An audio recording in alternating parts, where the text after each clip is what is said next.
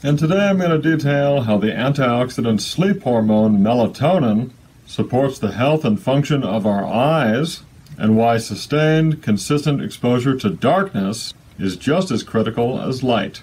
The synthesis and release of melatonin from the pineal gland is heavily influenced by, first, light stimulation of the ocular retina, and then later, direct and sustained exposure to darkness, which is when pineal gland melatonin can then diffuse into the eyes via the ocular capillaries. Melatonin receptors are found throughout the ocular tissue, including the cornea, lens, ciliary muscles, and retina. But melatonin is also synthesized in the eye itself, where it contributes to several physiological processes, including phototransduction, which is how photoreceptors in the eye convert exterior light into electrical signal, thus initiating the process of vision.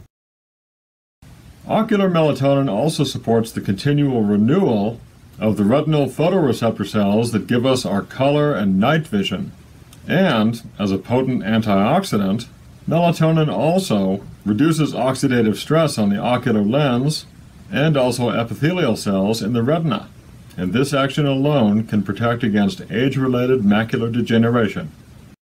Melatonin also balances intraocular pressure, which is the fluid pressure in the eyes, and this is especially critical because consistently elevated or otherwise excessive intraocular pressure can lead to glaucoma, a progressive optic neuropathy characterized by damage to the optic nerve and the retinal ganglion cells that synchronize daily circadian rhythm to the light-dark cycle. And this damage can then impair the function of existing melatonin, leading to the sleep disorders that people with glaucoma often have. Intraocular pressure is ordinarily the lowest at nighttime, and this is also when melatonin levels are normally the highest, so in other words, the more abundant the melatonin, the lower the intraocular pressure.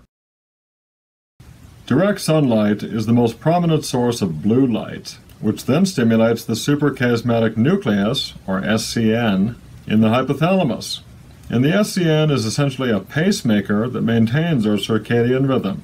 So this is where you can really see the necessary interplay of both light and darkness, because while the blue light stimulated SCN is responsible for the peak of darkness-induced melatonin secretion, something that literally conveys the message of darkness to the internal circadian clock, less than optimal direct sunlight results in decreased production of melatonin at night and, of course, a lack of sleep. Artificial blue light, which we get abundantly from fluorescent lights, LED TV screens, computer monitors, smartphones, and tablets, greatly disrupts biological rhythms, particularly at nighttime. Blue light, either natural or artificial, is also the most potent activator for melanopsin, a retina receptor that suppresses melatonin.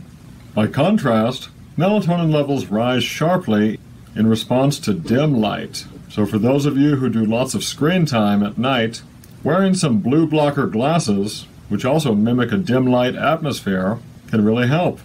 So even if you habitually take supplemental melatonin just before bed, you should now understand just how important daily exposure to both direct sunlight and then later darkness really is for both producing natural melatonin and also optimizing its release. Shut off the blue light and embrace the dark.